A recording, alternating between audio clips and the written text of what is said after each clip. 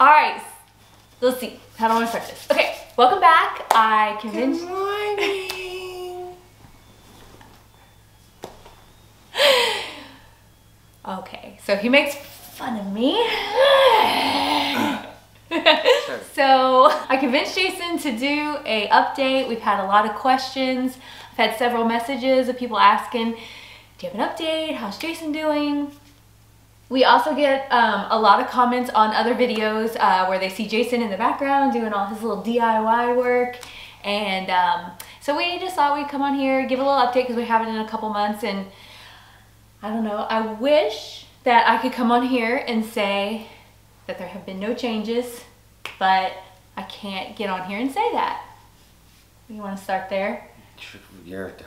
I'm talking today. Okay, that's how this is gonna go. Jason.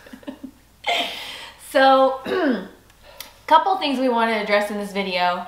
Let's go back to the last video. We were going to not a new neurologist, another neurologist for movement, for his, like his tremors and his muscle rigidity and all that. So we went to this new doctor and we didn't like him at all, like at all. If there's one thing that I wish that we could do is like break the stereotype of people with dementia. The first thing he said when he walked in the room was, well, you don't look like someone who has dementia. I wanted to literally throat punch him. How'd you feel? You gotta talk. I was confused and I got pretty angry with him because I was sitting there like, what's somebody with dementia look like? Yeah. I don't look any different. I'm not drooling on myself. That's the big misconception that we talk about a lot. People think that just because you have dementia or Alzheimer's that you literally sit in a chair and drool all day. No, that's not how this works. We actually, if you get a chance, we watched The World's Toughest Race. It's on Amazon. And there is a man on there who has Alzheimer's. And he does phenomenal. Like if they hadn't told us or showed us a little bit of the behind the scenes, you would have never known. And I don't know, this really need to break the stereotype of all that. Well, so some of the examples of that guy, and which is very similar, I can sit here and have a conversation and it seemed to be normal, but I just can't remember simple things. And for example, with him, he was crushing it on the field, but he can't remember how to zip his jacket or tie his shoes. And he had to be reminded to eat and those kind of things. Yeah. Which, those are all the behind the scenes things that a lot of people don't see. If I do not keep an eye on Jason, he will not eat. It is so bizarre. Mm-hmm. But in the evening, you like to eat. Mm-hmm. But during the day, I'll be like, wait, what have you eaten? I don't know. Like, you haven't eaten anything. And so, just a lot of stuff like that that people just don't realize. What do you think the biggest thing is? Because you know what I think the biggest thing is. my temperament. It's just... Hold on. It's not friendly. It's rough. It's been really rough. I don't know. Gone through our whole marriage and Jason's never been one to yell at me or say, you know, just mean things. And back a while ago, I mean, he would maybe have these little outbursts maybe like once a week, and now it's like, what, several times a day. It's not once an hour, but it's more frequent than that. I am very appreciative that he still has the ability to recognize that he does it after, and he feels bad, but in the moment I don't even realize I'm doing it. It's just, you know, and it's stupid things like I could just be having a conversation and what I don't remember. But I was like argumentative, like I would never say I'd do that, I wouldn't do that, and then I had an appointment that was in an area of town that there's only on-street parking, and he had told me in normal Jason temperament and just personality was like, well, I'll just go with you, and then I can just sit in the car, and then that way you don't have to worry about parking. And so, yay, that's so sweet. That's typical Jason. And then the day we were going, I wouldn't say that. Why would I do that? That's so stupid. I mean, it gets like, he goes from like 0 to 10, and it's just like, okay, don't go with me. It's just like, really, it's hard. I can't help it. I did go. He did go, and he finally remembered. Something made you trigger your memory that you said that. Yeah. Yeah. Yeah. So that was hard. Okay. So basically that's just, you know, the day-to-day living. And caregivers know that they're the ones who get crapped on the most. He certainly doesn't act like that when other people are around too much. No, but I also find myself avoiding going around people a lot more. Yes. Yeah. Yeah. Basically, that is kind of how things have been going. We do have something that we haven't shared with anyone. I haven't even really posted about it or anything, but I quit my job. So I quit my job and I get to stay here. And at first I missed it, but now I don't. And I'm doing my part to make her time here be required full time. Yes, it's good though. I feel so much better being here with him all the time. And I think that's also part of it. We're together 24/7. We've never had that in our lives. That's really, really different, you know. But yeah, so we went on a few trips and we have quite a few trips planned. So I'm super excited about that. And yeah, anything else? So I guess the one thing I wanted to, like, people with this, don't treat them differently. They're gonna have bad episodes, but they're not drooling on themselves and they're not dumb. You know, a little bit of empathy goes a long way, but you don't have to coddle to them. The whole demeanor that doctor came in with was, I really am not even going to evaluate you or your personal situation. I'm going to take your physical look of how you look when I come into this room. No test results, and I'm just going to assess based on your age and physical looks that nothing's wrong with you. And that's how he went. And then he went through all of the things that were like, oh, well, that's because of this. Oh, that's because of PTSD. And oh, that's because of this. And I'm like, did I just take a 5-year step back in time? We've so moved beyond that. It's so beyond being PTSD or anything. I mean, oh my goodness, it's just crazy. And so, oh, he was super frustrating. So basically the big frustration part was he kept looking at this cognitive test that, what's that test called? That's close enough. Just take cognitive. It's this cognitive test that Jason took.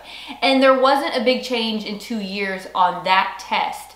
But that test, our neurologist who specializes in it said that is not a big indicator of anything.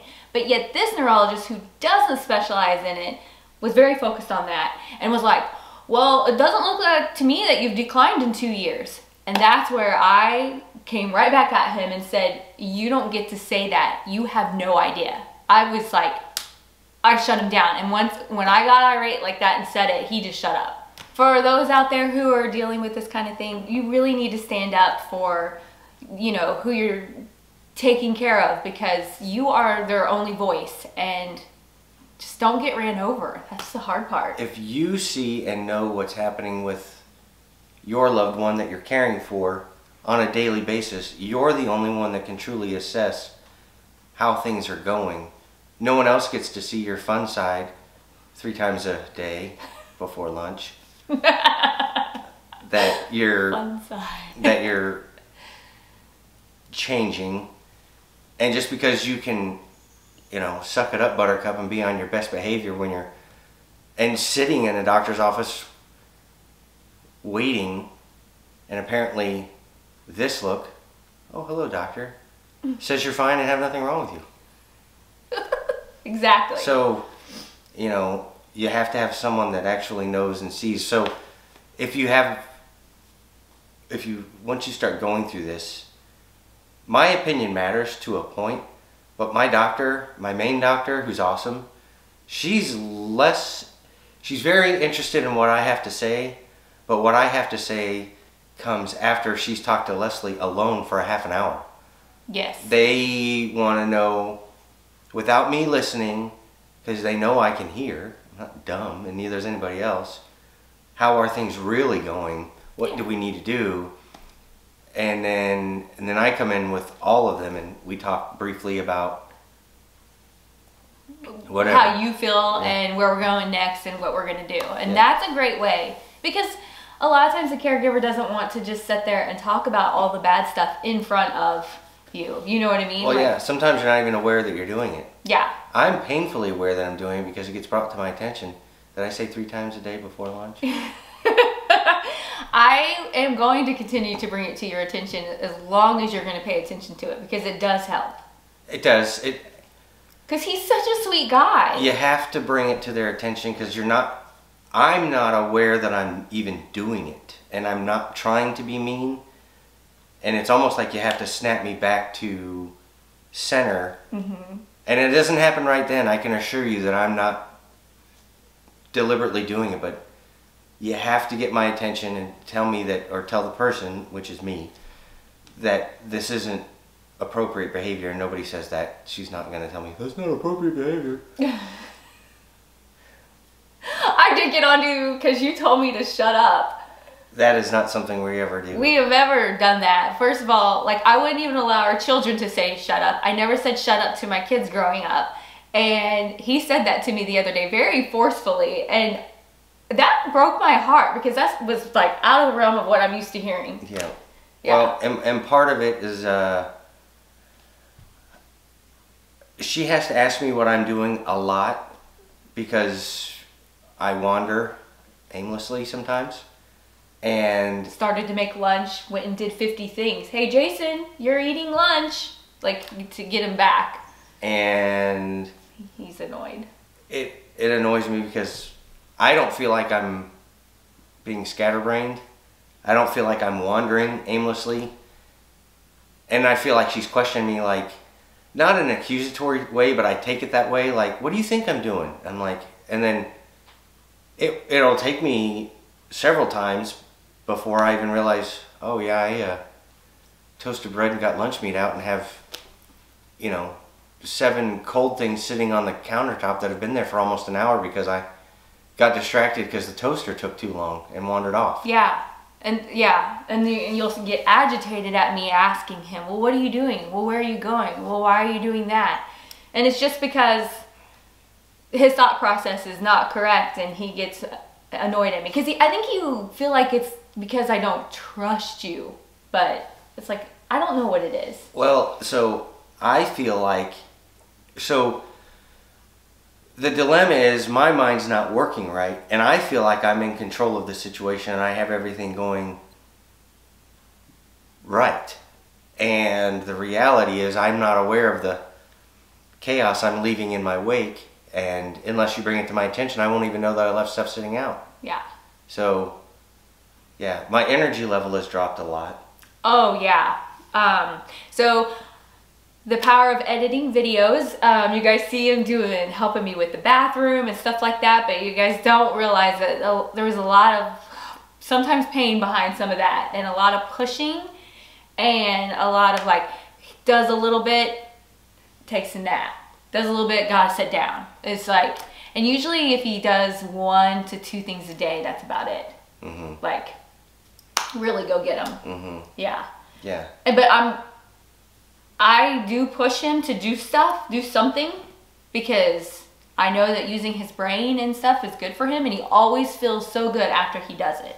Like, you enjoy the accomplishment, even if it took a long time, I feel like. Overly complicated things are going to take me an awful long time. Yes. And he finally, this time with the bathroom, he recognized that one thing was overly complicated. He called in a friend. He got help. Before, he probably would have tried it by himself, and it would have turned into 70 trips back and forth to Lowe's. Right? Yeah. Yeah. And I called in a friend, and he helped me fix it in like an hour. Yeah. It was amazing. It was great. It was so helpful. Shout out to Dennis. All right, well, I kind of feel like that's where we're at. It's getting a little bit harder to get Jason to want to sit down and do these videos. I didn't know how that would go, so we had originally said I would try and do a monthly update. It's been more than a month, and I finally was like, can we do an update? just because people have been asking. So if you guys want to see the videos, let her know. Yeah. Maybe that'll sway my decision. I don't know. Yeah, help me out. Let me know if you want to see more. I can try and convince him. I don't know if it'll be monthly, but we'll see. But we just had some things to share that so people can see the reality of this. There's a lot that people don't see. So thanks for watching. Don't forget that like bell, subscribe, and tell your friends. Oh, we gotta tell your friends. That's a new one. You're so cute. I love you. I love you.